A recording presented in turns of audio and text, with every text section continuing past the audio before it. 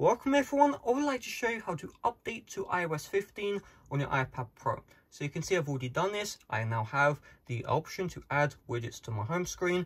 I now have the app library on my iPad Pro. These are features exclusive to the iOS 15 update.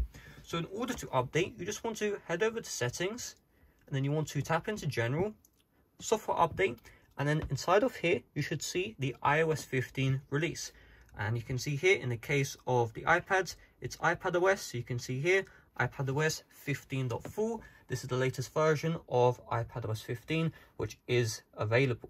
So once you see this option, you just tap on download and install. It will take a couple of hours. You do not need to stay inside of this software update page. Once the download has started, it will continue in the background, meaning you can go back to the home screen. You can even close out of settings and the download will run again in the background. Once it's done, you tap on install and you're good to go. Here's the thing, what if this doesn't show up? Well, first of all, make sure your iPad Pro is supported. Now, any iPad Pro will support the iOS 15 update from the iPad Pro first generation to the latest iPad Pro. I currently have the latest iPad Pro at the time of recording, and that means I'm good to go. If you don't have, for whatever reason, iOS 15, and you also have an iPad Pro, you just want to check a couple of things. First of all, tap into Wi-Fi, then tap on the I to your Wi-Fi network, scroll down and you see configure proxy, tap into this one and make sure no proxy is on your iPad. Next, go to general and then go to VPN and then make sure that you do not have any VPNs connected.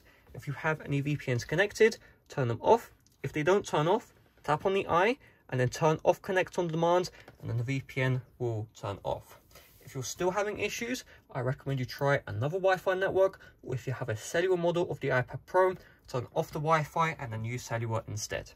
If this still isn't working, that means you most likely had an iPad Pro which you either jailbroken in the past or was jailbroken by the previous owner, and that's why you're not seeing software updates. So what you will need to do in that case is you will need to unjailbreak your iPad Pro. So what you need to do is go into settings, general, and you see about. You just want to check your software version. And so what you need to do is you need to go onto YouTube and then search up how to unjailbreak and then your software version. Now here's the thing, you don't want to do the exact version. Like you can see I'm on 15.1 right now. Just choose, what the major release is.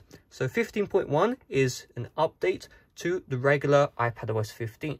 So in my case, I would search up how to unjailbreak iPadOS 15.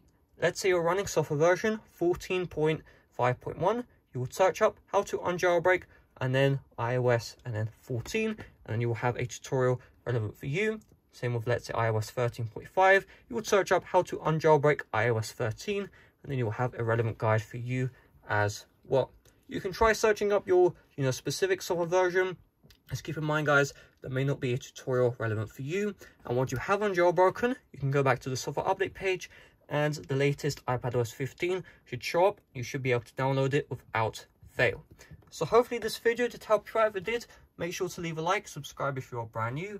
Thanks for watching. See you guys later. Bye bye.